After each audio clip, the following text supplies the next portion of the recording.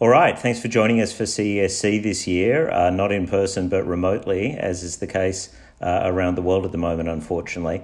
I'm an economics professor at the University of New South Wales after spending about a decade in the US, and I'm going to present to you today a paper with Anoop Milani, who's a former colleague of mine at the University of Chicago. And it's a bit of an unusual paper for this kind of talk in a sense because it's a survey paper about a relatively nascent or emerging literature on the law and economics of blockchain. But it's going to provide an overview of a number of different areas of law and how they're grappling with, if you like, the economics of blockchain and distributed ledger technology.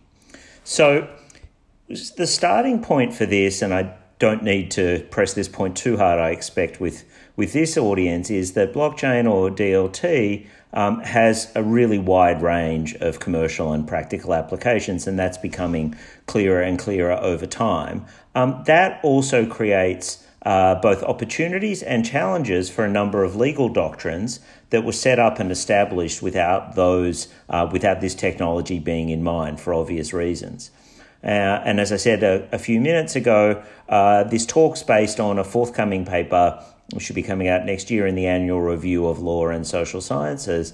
And we want to look at a number of different subfields of law and think about how they adapt or need to adapt or are adapting to blockchain, and how designers of technology that utilizes DLT might want to be mindful of various legal doctrines. So our overarching perspective is that legal rules create economic incentives that govern behaviour and economic activity. And with our economist hat on, we're ultimately interested in what form and what level of economic activity takes place as a result of that, and whether those legal rules and institutions can be designed in a better and more effective way to lead to more economic output.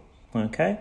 Now, since the technology itself is relatively new, the legal rules are playing catch up a little bit, and so some of this stuff is very much emerging. Now, I'm not going to provide references to many papers during the talk, but obviously the actual paper itself is going to be, as a survey paper, is going to be littered with 100-odd references, so they'll be contained there.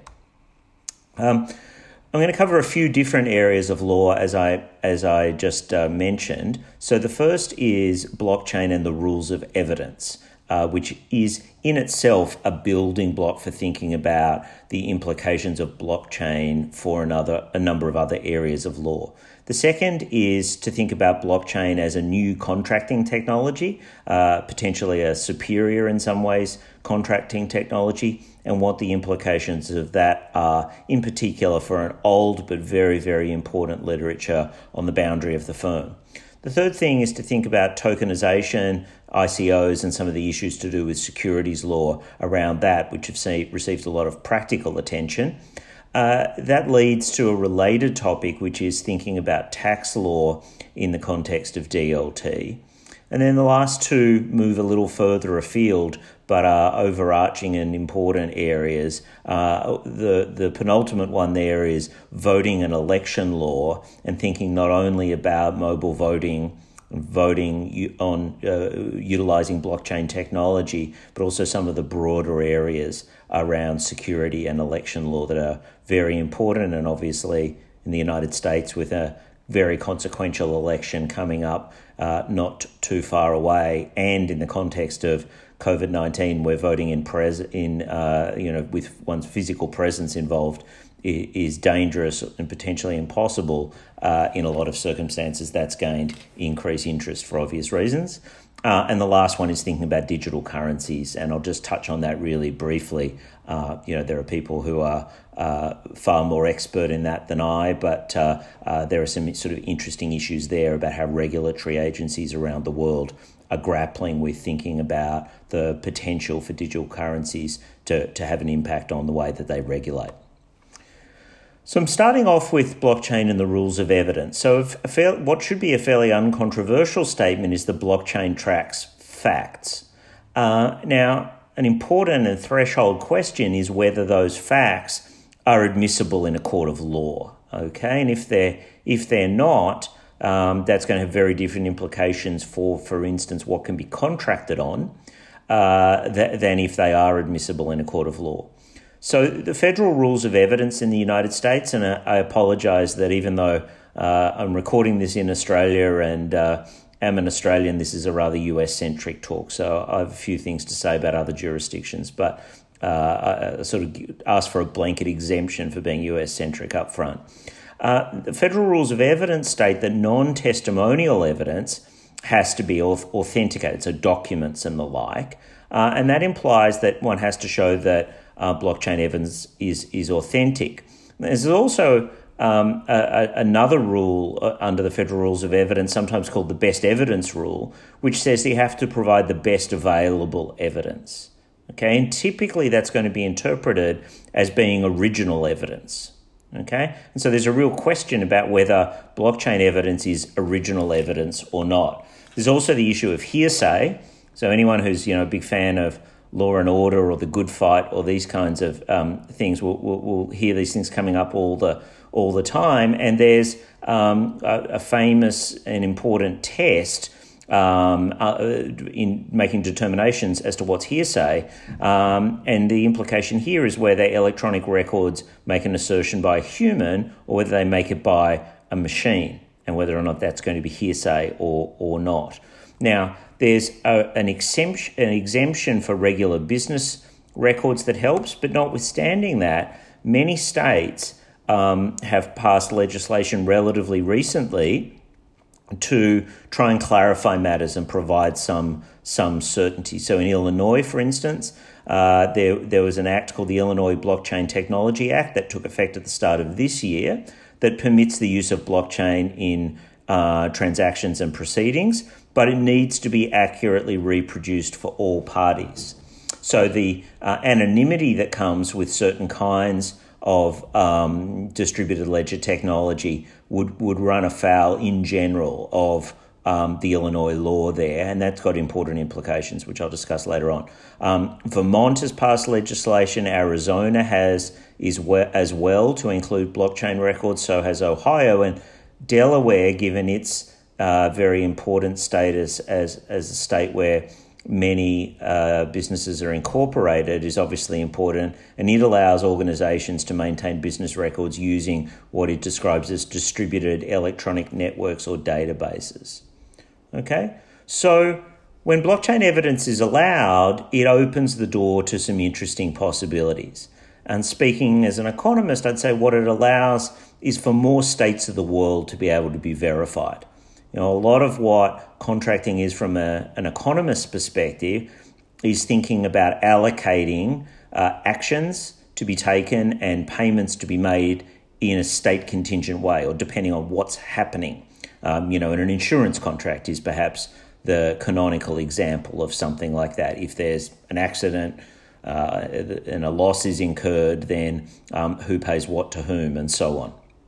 Okay, so this is going to impact on contracting opportunities, which is the next topic.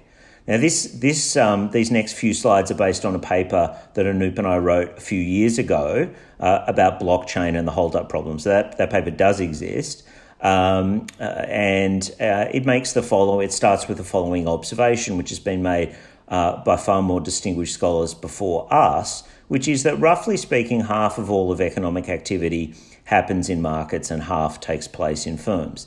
Now, the modern theory of the firm, which is known as property rights theory, for which Oliver Hart won the Nobel Prize a couple of years ago, highlights the value of importance of asset ownership.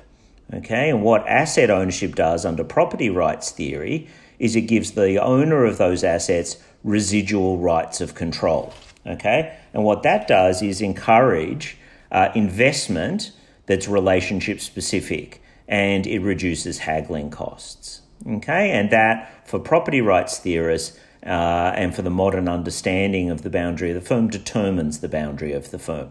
Okay, it's about the relative incentives that are provided for asset specific investments or reducing ex post frictions like haggling that come from allocating the asset to different owners. So that's very important for determining whether firms are vertically integrated or not, or in what direction they're vertically integrated and things like that.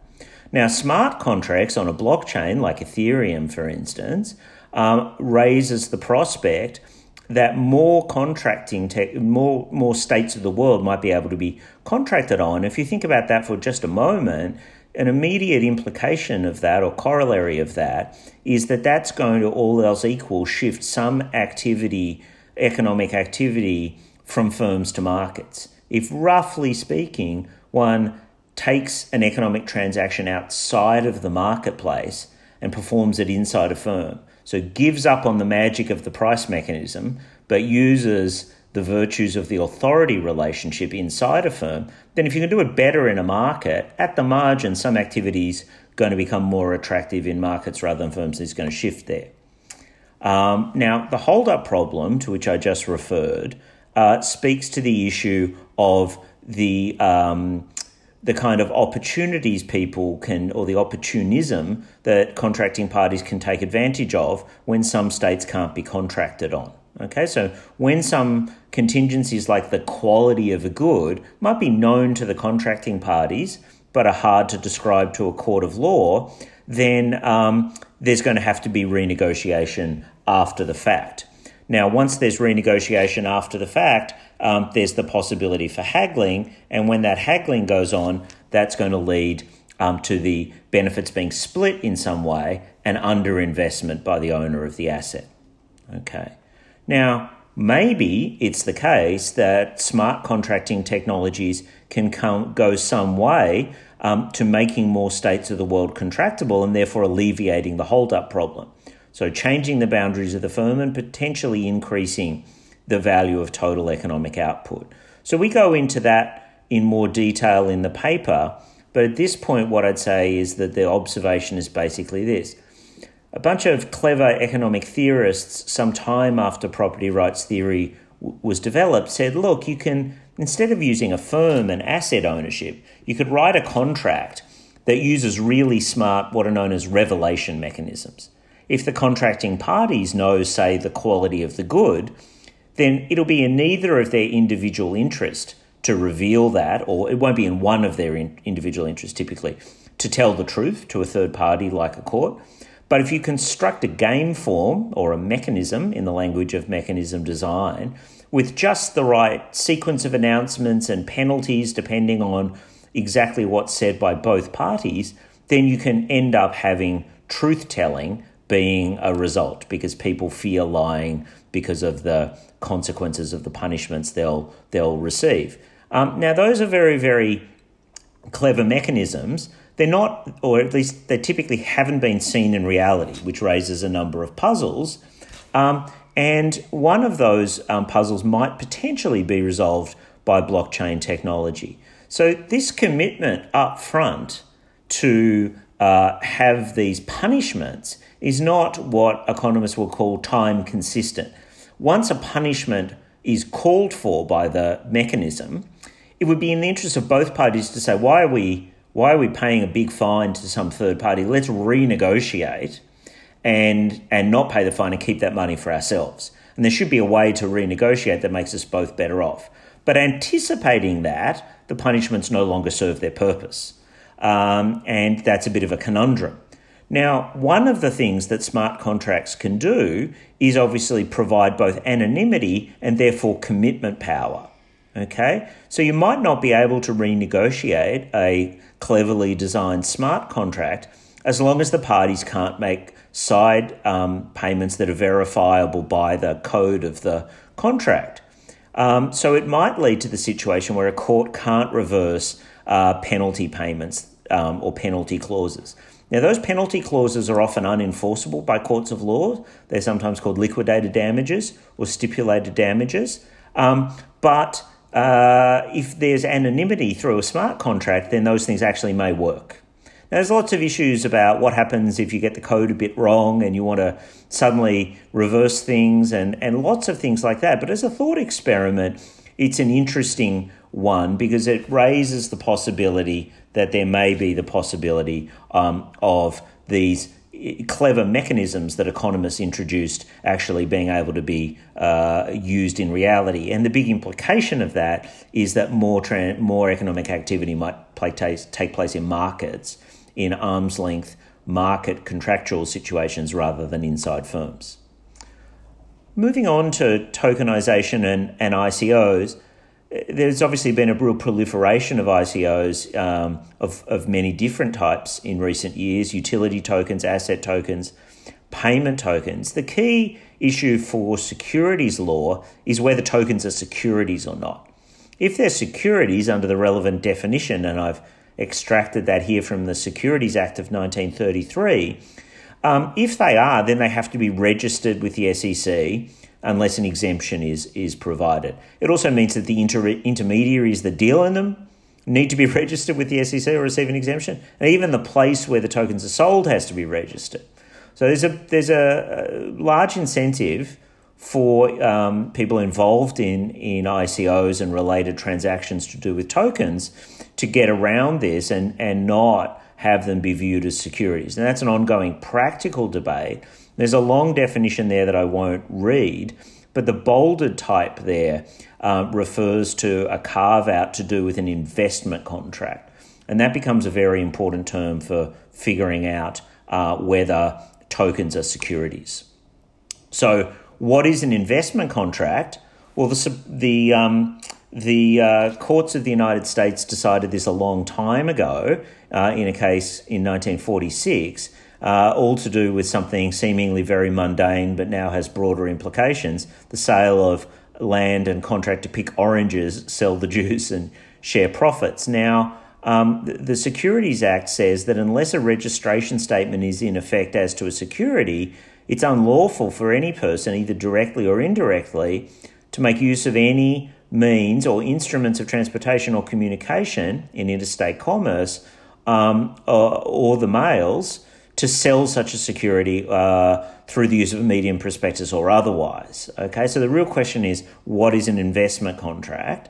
And there's many elements to the test. Okay, there's what the contract looks like, whether there's money being invested, whether it's a common enterprise, either vertically or horizontally, whether there's an expectation of profit or whether there's a fixed return, so whether it looks more like debt or equity in some sense, and whether it's done solely through the efforts of others. The key thing to note here, and it's a recurring theme that I want to come back to, drawing together many of these different aspects that I'm talking about, is that the US courts, but not so much courts in other jurisdictions, typically try to look to what they call the economic what has been termed the economic realities of the transaction.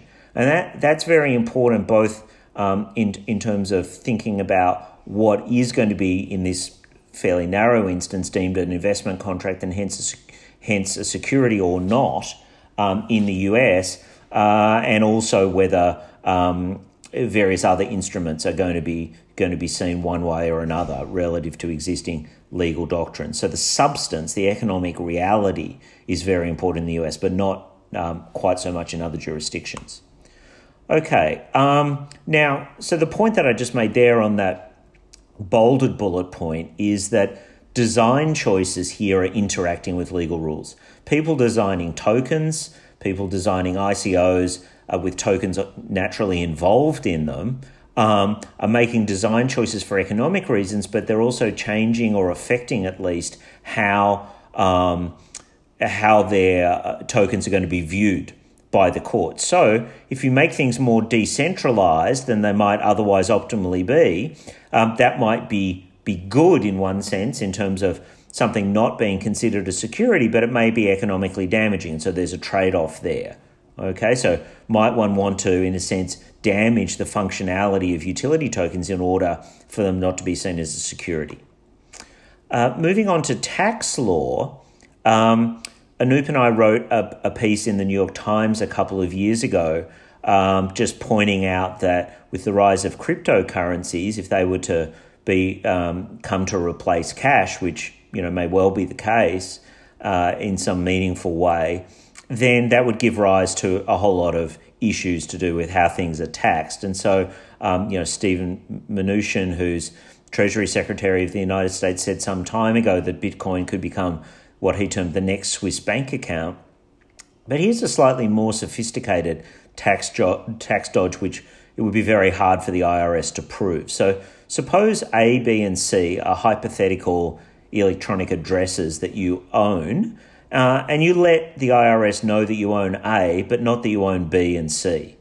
Okay, and you buy one, say Bitcoin, or pick your favorite cryptocurrency at $15,000, and you park it in vehicle A or address A, expecting the price to go up. And then just a few hours later, suppose Bitcoin's gone up in value to $15,500. You'll see this can be made to work either way. You send that Bitcoin to B, and then B sends it to C. Now, down the track, when your Bitcoin, say is worth $25,000, you can send it back to A and tell the IRS, if you're an unscrupulous type who doesn't mind lying to the IRS, I sold a Bitcoin to an anonymous counterparty B back at $15,500 and just now bought a Bitcoin from another anonymous counterparty that's got nothing to do with me, unbeknownst to the IRS it does, at C for $25,000. So as a result, you owe taxes on capital gains of just $500 rather than of $10,000. And now the IRS can observe all the transactions between A, B, and C on the blockchain, but it can't disprove that B and C are arm's length counterparties. Okay, and so the rules in the US that require financial institutions to verify the identities, the your customer rules and such, don't solve the problem. As far as the IRS knows, B and C could have been set up by a foreign institution that doesn't comply with those rules. So that leaves you with a bit of a conundrum. Do you try and ban cryptocurrencies, which might be hard and unappealing for other reasons?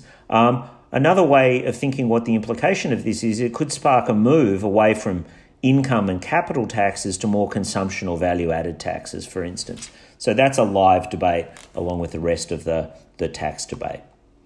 Moving on to the penultimate topic I want to touch on, voting and election law. Distributed ledger technology has already begun to be used for security purposes in online voting. So online voting is permitted under some circumstances in 32 US states now, and West Virginia was the first state to permit mobile voting in a federal election in 2018. Now, this has the potential to increase voter turnout and also have a meaningful effect on election outcomes, but it raises important questions about security and hacking and paper trails and the very important issue of the overall integrity of elections. Now, on a slightly different topic that had nothing to do with blockchain per se, but everything to do with voter registration, a paper that I recently published with Roshana Butt and my UNSW colleague Jenny Decter, we used a natural experiment in Massachusetts in litigation under what's known as the Motor Voter Act, the National Motor Voter Registration Act, which basically requires states to allow people to register to vote easily when they get a driver's license. And Massachusetts was found for a period of time to not be adequately complying with that, and they had to serve a little penance for that by going on essentially a voter registration drive. And we were able to utilize that random event alongside it not occurring in nearby states to use what economists call a difference in differences, and in fact a differences in differences strategy to find out what the causal effect of lowering voter registration costs is on voting. And we found that it leads to much higher registration, which is not surprising, but the magnitude is large. That conditional on being registered, people turn out at the same rate, but these people who were not previously registered, even though this is randomly done, so it's not a democratic voter drive, but it does skew towards lower socioeconomic status voters or potential voters. They're much more likely to vote Democrat. Now, mobile voting doesn't work so much on the registration margin, but on the turnout margin. But one might speculate that a similar thing could occur, and certainly that is arguably behind some of the lawsuits being pursued and that have been pursued by the Republican Party and some of their affiliates who have been wanting to ban even things like vote by mail and so on. And that's going to be a pretty live issue going forward. And you can see why distributed ledger technology might be an interesting defense against the idea of there being fraud with vote by mail, although there doesn't seem to be any real evidence of fraud in vote by mail, as Judge Posner ruled in a Seventh Circuit Court ruling a few years ago. But distributed ledger technology could, in principle, be even more immune to those considerations. So it's going to play a very important role going forward. And because it has a potential political skew, not by intent, but just by implication, that's going to be a very charged issue, and one can expect more of that going forward. And election law will have to adapt to those circumstances. The final thing I'm going to touch on is digital currencies, and international law might be a bit of an overstatement there, but aspects of conflicts of laws and other things of an international nature. So as many people would know, there's been a real movement towards the idea of private digital currencies in recent times, starting with the idea of stable coins, that were fiat-backed like Tether, although, again, there are issues, to put it politely, there that I won't go into here, and other commodity-backed, potentially stable coins. But, I'm thinking here of something like Libra, which would be, if it were to, reach its full potential, be obviously a dramatically different kind of thing. I like to think of those things, something like a potential Libra, as having two different components, a payments component and a currency component. So the payments component is essentially competition for Apple Pay and Google Pay. Maybe they don't charge anything for it, but they hold onto your cash, which has value even in a very low interest rate environment. You're going to get zero interest, 0 basis points in interest on that. They get something about the opportunity cost of it to them, which is probably positive. So that's valuable as a business endeavor.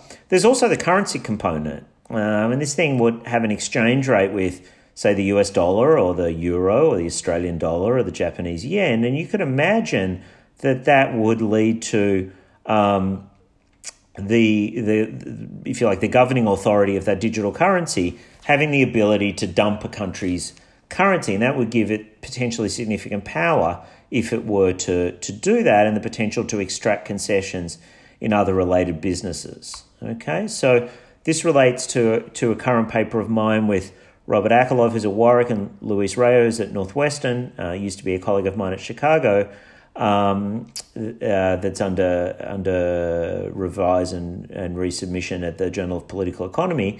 And there what we show is in markets with network externalities, so think of the platform markets, obviously something like Uber or Amazon or Facebook or many others, where the more people are on it, the more attractive it is for you to be on it, potentially on both sides of the market. Can lead to a situation where you have in firms and out firms, where you can have somebody with very, very high market share. They may not have a great deal of market power in that market, but they may have power in auxiliary markets. And that's very relevant for thinking about these things. The regulatory implications of that are that the whole transmission mechanism and therefore functionality of monetary policy could be under threat from this. There are questions about what reserve requirements might be required, whether something like Libra would be considered a deposit-taking institution and subject to that type of regulation, whether there'd be tax leakage, what powers the SEC might have, whether one of these proposed digital authorities might have power to regulate. So many implications, which many people have discussed. And again, in the paper, we'll go into that in a lot more detail. I'm really just giving you a flavour of the topics here. So I think the perspective that we take is that there's a meaningful and important interaction between legal rules and distributed ledger technology. The design choices that are made affect the legal position of these contracts and instruments and objects, and vice versa. The legal design affects how the instruments are designed. What distributed ledger technology does and how it's treated by the law are essentially co-determined. And that's important to keep in mind.